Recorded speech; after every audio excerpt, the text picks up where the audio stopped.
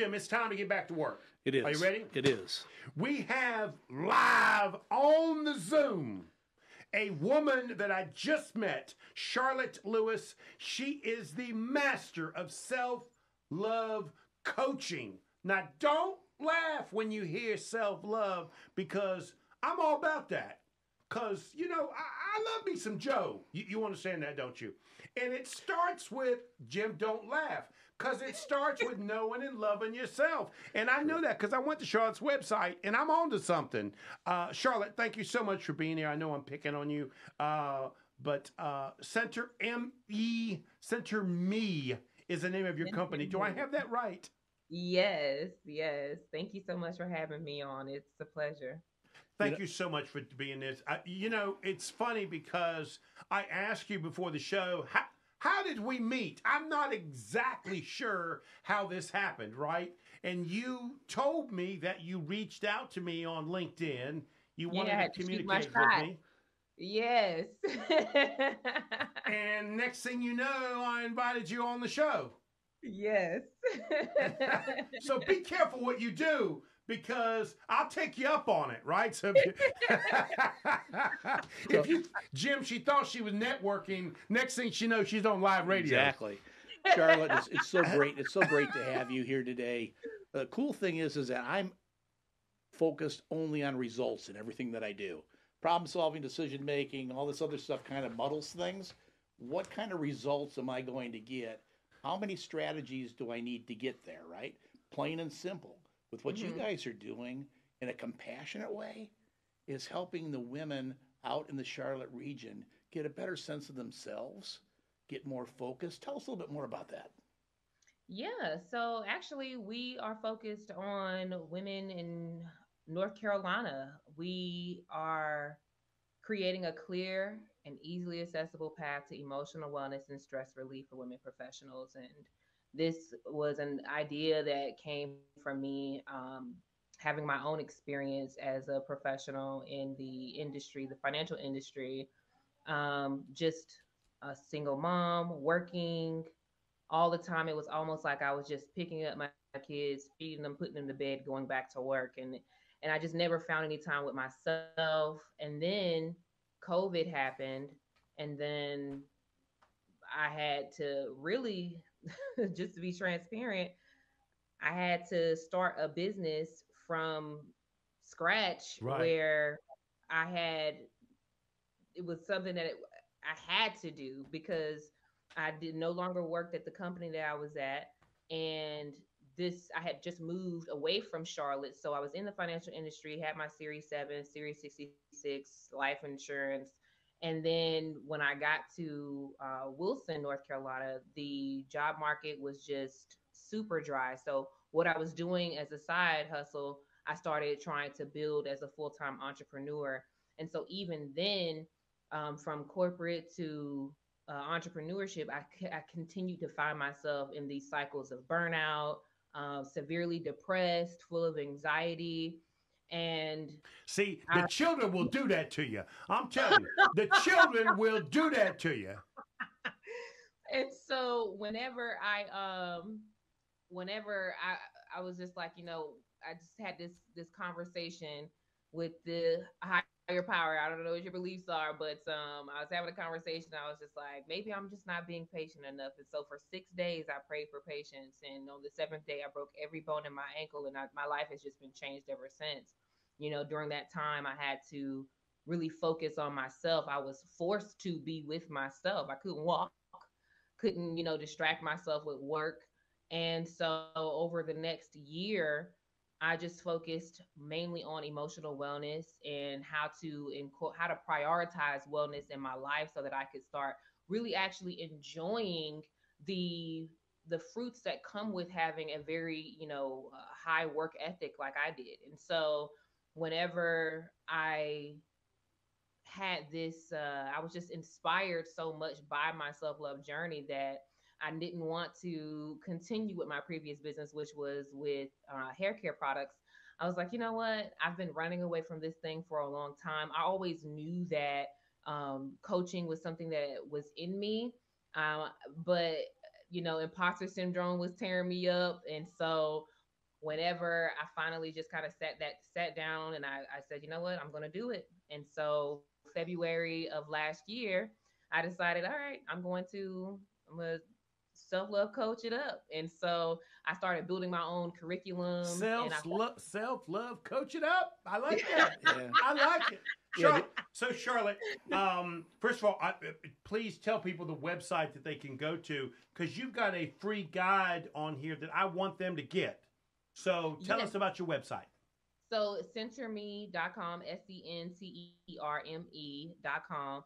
And we've actually done some updates here recently. So in the website, you'll see that we are switching things up. So returning back to our client discovery process because we have some new things that we want to shift to. And so we are offering an opportunity for women to join our wait list to see what we have coming up soon for our members. We're going to be developing a membership that's going to curate a self love routine for our members every month. So they're going to get an opportunity to not only get access to our curriculums, whether it be our guides, our virtual classes, our workshops, our Dream Life Essential workshops, but it'll also connect them with small businesses in their area in wellness, such as spas, wellness centers, yoga studios, vegan bars. It'll give them an opportunity to start getting out there and getting a really creative in how they are improving their emotional wellness and adapting, stronger stress management skills.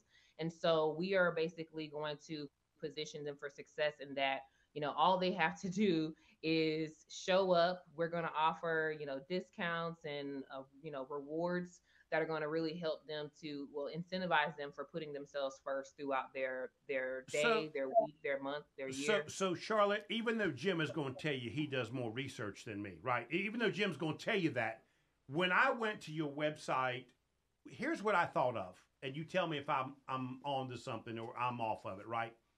I thought of women out there really going through a difficult, challenging time, and all they need to do is take one click and they can communicate in one form or another, whichever makes them comfortable, with somebody that's been there and can help them in the moment. Is that a fair way to look at part of your website? So I would say yes and no. And here's why. Because what we do, we offer group coaching. And the reason why we positioned it in that way is because when it comes to what we're trying to do, we want to help women to cultivate a lifestyle that gets them from only seeking wellness and wellness support in the midst of crisis.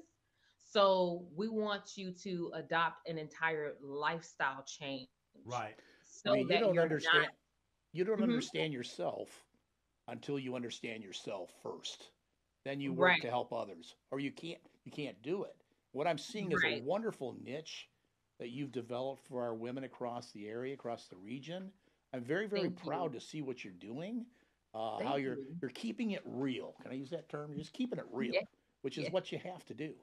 Yes, and it's important because you know what I've and just from my personal experience is, when we get too caught up in showing up for everyone else, and then our belief systems start to get tied into that, our thoughts begin to get shaped Let's by take that. it. What She we is the do. founder of Self Love Coaching, Center Me. Charlotte, thank you so much for being here. We appreciate it.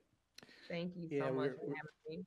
we're talking off mic a little bit about what are your biggest challenges. And of course, since I have better hair than Joe does, big time. Now you got to tell me how what Queens is and how and what that business is about too. Yeah, so I started Queen's Magic Hair because that was something that just came natural to me. Whenever I was in college, I was the one doing everybody's hair to make money. And so, when I lost my job right before COVID, that was something that I was doing on the side. I was just making it for like friends and family. And so I was like, you know what? I'm going to have to do something with this. and until I can get my next job. And so next thing you know, I started producing it and selling it, and started partnering up with salons and beauty supply stores in Charlotte and Raleigh, and so it just became a thing. And I feel like that first year was what really taught me that entrepreneurship was something that I can do.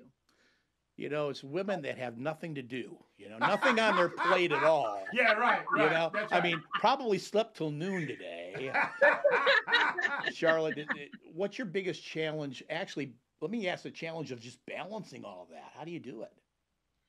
Well, so let me just start with my goal. My goal is to be able to build these businesses to the point where I can speak in stages like these and say that I got here by taking care of myself.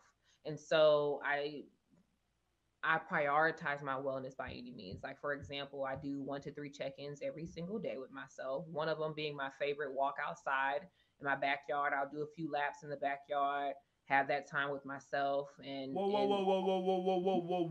Back up. You do a 1, 2, 3 checkup. Is that what you said? 3 times a day? Yeah. Walk me through what that is. So in my check-ins, I always create time. We call it a personal check-in. Is that what this is? A check-in. That's what it is. Nice. Okay. And so what I do is I'll take time, and I like to position mine in transitional parts of my day. So before I start my day with my kids, getting them up, I'll check in with myself. So I'll take some deep breaths, get myself nice and grounded, and I'll ask myself, what do I need right now? So I address what my needs are, and then I meet them, make sure that that's something that I lead with my day. And then my midday check-in is when I go outside and walk in the grass, and I'll ask myself again, what do I need right now? And staying on top of my needs is what really helps me to maintain all of the responsibilities and commitments that I have, and so that I'm not getting to the point of burnout or exhaustion. I'm taking care of myself by always being aware of what my needs are throughout the day. So are these check-ins scheduled in your mind for the day, or do you just find time for them? No, because Jim is over here nodding his head like he knows about the check-ins. I do. You know about not that. You know about the check-ins? My check-in is nap about 1 o'clock. But that's the thing. I put everything in my head, right? Okay. Then that's what you do, That's right? That's honor right. those needs, and that's how you actually build trust with yourself, by always meeting your needs. And that's what I was going to say just now. I don't leave it to myself to find time throughout the day, because if I left it to me to say, oh, well, I'll do it after I finish this email or after I finish, this meeting, won't get done. It probably won't get done. And so I have to schedule it so that this is, I intentionally avoided, scheduling anything around these times throughout the day, because this is the time that I'm taking out to check in with myself. And then it's most importantly, right before I go get my babies from school, is when I'm checking in with myself, because I need to know that I'm leaving everything at work for the businesses with the businesses before I go pick them up, because they deserve that one-on-one time. They deserve that undivided attention. And so I have to center myself before I pick them up with that intentional check-in time. That's great advice. Check-in time. I like it. I've never heard of such a thing. I like it. Well, she didn't say nap time, Jim. She your said your temperament is you're an extrovert, you're a detail person, you're a calendar person, you're a time person, right? Are you those things? Yes. I love Joe to have you say no. A bottom line, take charge, Reader's Digest version. You got to whip them into play. And so for those that plan and schedule like I do too, we waltz into these guys. But you know what? Without the leadership they bring and their temperament, we wouldn't be able to be as good as we are with ours. Charlotte, just ignore him. Nobody likes him. You understand that? But that's the thing. I had to embrace that part of myself. I used to, when people would, read me that way, I used to be like, no, that's not me. Because I used to think that it made me boring or something, that I loved, organization and schedule. But I thrive in that environment. You get more done. I know it's going to be best for me to thrive. So you telling me the house has got everything in a place for everything? The office has the desk is neat and clean. I'm telling you that Your mind has after everything but so long, my babies they know that things need to start getting picked in. up. Okay. What advice would you give somebody thinking about starting a small business? Because, gosh, is it a unique, challenging time It is to very do that? challenging. Yes. The advice that I would give them though is the advice that I would, that I hold with myself, and this is something that I'm continuing to learn and explore on an ongoing basis, and that is to be as strongly connected to your why as possible, and always be in this state of acceptance, right? Because we always want the things that, especially when we have these ideas as creators, we see it and we see it happening, we see it working, but because we don't see all of the different ways that it can, we sometimes get stuck on the one way that we saw it working. And so when you have to just be in this state of acceptance, because everything is not, most of the time it's not going to happen the way that you saw it and the way that you want it to happen. And so being able to just be grounded in your why, and that brings this sense of like a fluid or flexibility to how everything pans out. And so, and just being able to know that without a shadow of a doubt, the destination Got another is question. set. What you see is going to happen, but you have to embrace the mystery of the journey. You have to embrace it, because that is the only way that you have the endurance, the consistency to keep moving forward. Just knowing that the destination is set, and embracing the mystery of the journey. Okay, Wonderful. that's a great answer. So walk me through what you want the women to get when they go to your website. So what is it you really want them to understand when they go to the website? I want them to understand that we are here to help them improve their emotional wellness. We are here to help them lead a healthy heart and mind lifestyle, that includes minimal stress, being able to learn themselves, being able to learn how to respond to their emotions so that they're able to respond better to the world around them, being able to navigate this life as their authentic selves, and be able to see themselves advance professionally and personally by being emotionally well. And they can get a free guide if they go to your website. I saw that Yes, as well. yes, And they you like can. doing this in groups. Explain why. Again, I know you did it, but I kind of missed it. Why is groups the best way to go with this? The reason why I like it to be in groups is because I'm on the mission to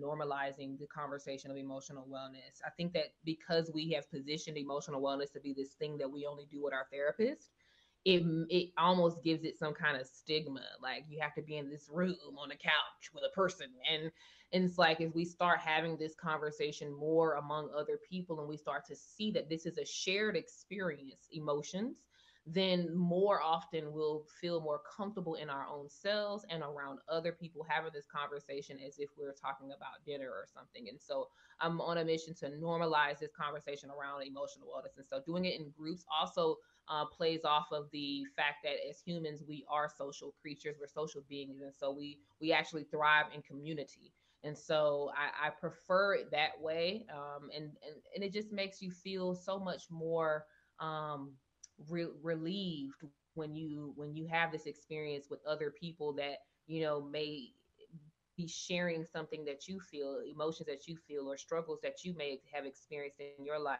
And I'm always the one that's going to share my experience. So at the very least, you're going to have one person that's experienced something that Right. you've experienced in the group. So for me, that's just something. And then also, that's something that I wish I had. I love therapy. I partner with therapists as well, but group coaching is my by far my favorite. We get to do activities and games, and we get to do girl stuff, and so it works. So Thank you. we don't have we got less than 30 seconds to do this, but so this can be anywhere in the country, right? It doesn't have to be in your local area, correct? As far as our virtual Yeah. opportunities, no, yeah. So Charlotte, thank you so much. I really do Thank you. appreciate I am Thank so you. happy that you reached out to me. Thank you so much. Let's stay in touch. It's been a fun. Me It's been too. fun. Thank you. Charlotte Lewis, she is self-love coach extraordinaire. Thank you so much for being here. We really do appreciate it. You are Thank listening you. to Local Biz Now. I am Joe Vagnone. If it's Monday afternoon, your business matters. We'll be back next week with Jim Bogle, founder of IMU Social Media Expert. See you next week. I'm going to Burners. The new